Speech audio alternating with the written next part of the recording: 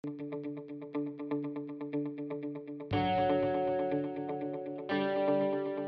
morning, my name is Chris Fox, and today I get to record a fun video.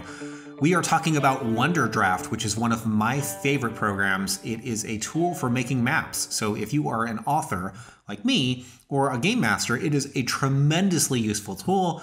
I've spent my entire lifetime gaming, and I remember back in the days of Campaign Cartographer how frustrating it could be to try and generate one of these maps. And in the end, I ended up learning how to do it by hand, which is what I've spent most of my time doing.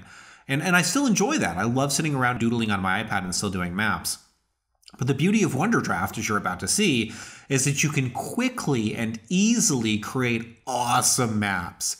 And I think that the real strength of Wonderdraft lies in the community, because the community of Wonderdraft has created endless variations of various tools and icons and themes and map colors and all sorts of stuff that we can use to create wonderful maps.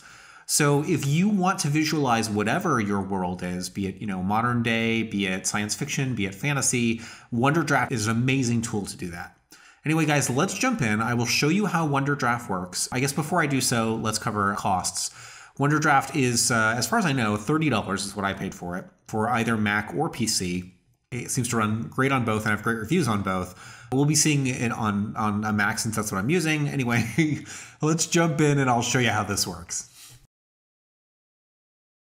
Okay, so we are looking at Wonderdraft, and this is a default map that I've got up. The first thing I would do if I was making a new map is click New, go to discard what I was currently working on, and you can change your sizes and the templates, and if you've set up a template, which I tend not to use, but I know are very, very useful if you're doing a lot of maps in a specific region, you can select that here, and then, of course, you've got your theme. Now, I like the color set of Terra, but I'm going to go with Warren so that'll match what my buddy Aaron is doing for Shattered Gods, because I want thematically all of our maps to look the same.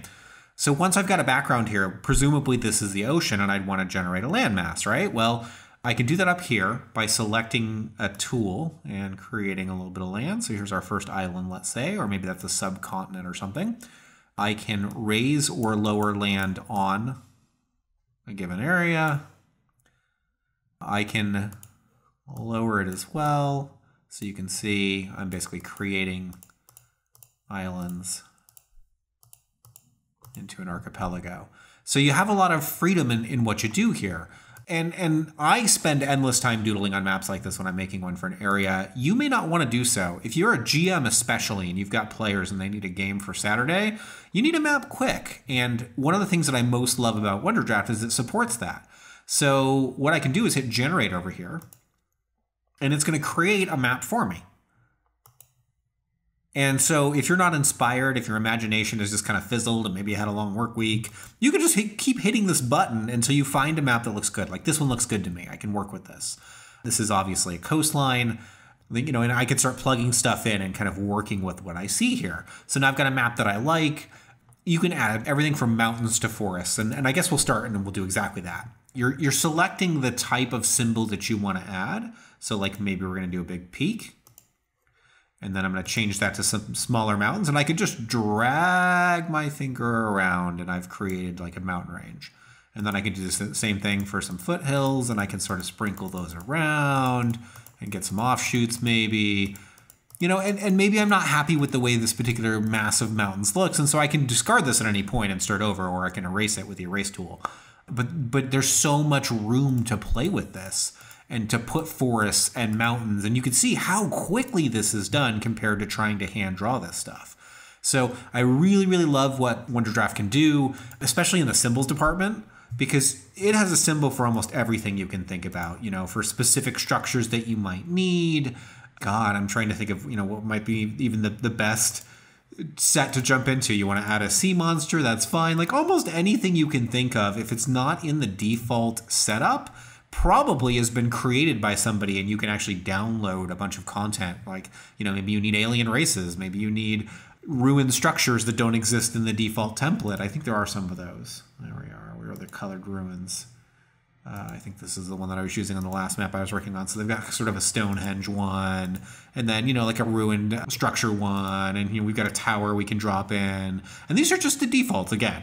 So you really can see that there's a lot you can do. You can do it very quickly. So even if you, like me, have very little to no artistic talent, you can still quickly generate fantasy maps that you can share with friends, family, players, and if you're an author, with your readers. And I'll show you what a final looks like. So this is Shattered Gods. We're looking at the World Anvil page for Shattered Gods, and this is the map that my buddy Aaron Jordan created. Aaron is one of my partners in the Shattered Gods franchise and is running the role-playing game part of it.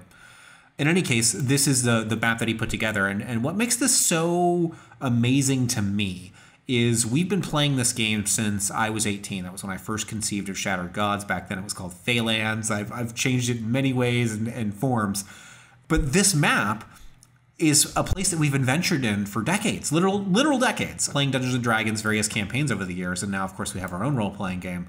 But you can see he's able to bring all this to life, and then the first novel is going to take place right over here in the city-state of Hazra, and I'm going to do smaller maps that will fit into this. And so the beauty of World Anvil is they'll be able to click their way through and see the maps of the sub-regions that I'm creating. And then as other areas are fleshed out, we'll add more maps. And Wonderdraft makes that easy to do in a consistent way. I love hand drawing maps and it's a lot of fun, but you can create something like this in, 8 to 10 hours, whereas doing this by hand could take me 100 hours. 100 hours of fun maybe, but still 100 hours that's in short supply.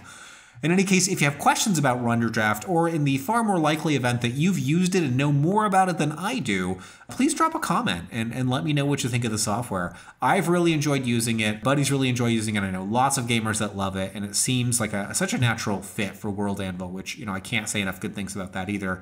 I'll have another World Anvil video in the near future, and I'll show you some of the things I've been doing with it. I'm really fleshing out my world for both the Magitech Chronicles and Shattered Gods. And so you get to see more of that. But in any case, check out Wonderdraft into map design. If you don't use it and are aware of another tool that's competing that you like, tell us why in the comments. Anyway, guys, I do need to get back to the writing. Bert is nearing completion for the first draft, and so I should get back to that, and I will see you next week.